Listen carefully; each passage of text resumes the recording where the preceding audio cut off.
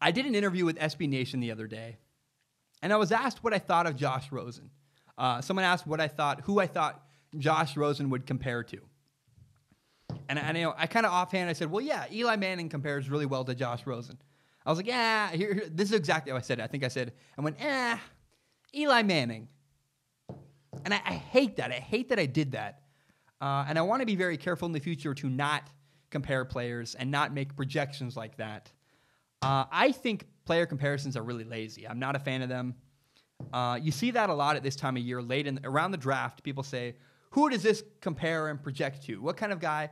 Could this guy project as the next Andrew Luck? Could this guy project as the next Michael Vick or this or that?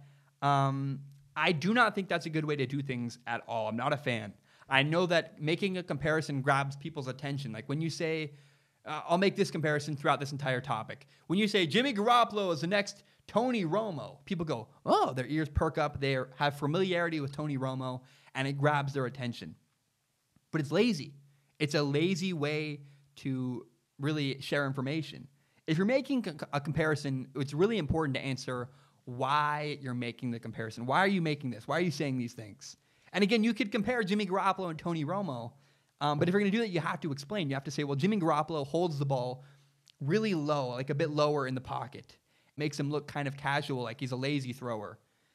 Jimmy Garoppolo also has a really solid ability to run around outside the pocket and extend plays. When you say all those things, you go, oh, that makes sense. That's why Jimmy Garoppolo compares to Tony Romo. But it's also interesting when you flesh it out, and when you do that, when you flesh it out and really say what you mean, it kind of removes any reason to actually make a comparison because you're just saying things about Jimmy Garoppolo that make up who he is. And I don't know that we often make helpful comparisons. We put athletes in boxes saying, he projects as this, you project as this, and we don't have a very open mind. And we really don't properly explain their skill sets. I, again, am not a fan of player comparisons. I don't like saying, this guy's the next blank. He's the next Michael Vick. He's the next Vince Young. He's the next Sam Darnold. I just think player comparisons are lazy. They're distracting. They don't really get to the point very well. And I'm going to make a big effort in the future to not make player comparisons. I'm not a fan. And as little as I don't want to make them as little as I can. I'm trying to get away from them and trying to avoid doing them in the future. I think, again, they're lazy and unhelpful. My name is Zach Schaumler. This is my podcast, Strong Opinion Sports. It is my favorite thing in the entire world. And I want to ask for your help. I want this show to grow. I want more people to watch and more people to listen to this podcast. My dream is to do this show as my full-time job. I want to own it myself. I want to do it on the internet and have complete control. I don't want to do it for CBS or ESPN. I don't want to work for a big network. I want to own it myself. And if you believe in that dream, please do me a huge favor. Help me grow by telling your friends about this podcast. Share it on Facebook, share a link on Twitter. Maybe you screenshot it, put it on Instagram. I don't have a marketing strategy beyond this. This is all I have.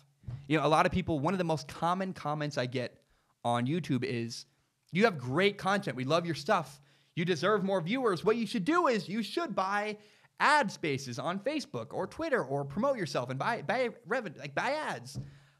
I have no money. I am a broke college kid. I can't buy ad spaces. I don't have money to pay for books. And so my plan, this is my marketing plan, this is my strategy. All I plan to do is put every ounce of effort I have into making the very best podcast I can. I believe if I make a great product that people believe in, that people like, then they will share it with their friends. And so if you agree with that, if you believe in the show, if you like what I do, please do me a huge favor. Tell your friends about it. Help me grow by telling your friends about this podcast.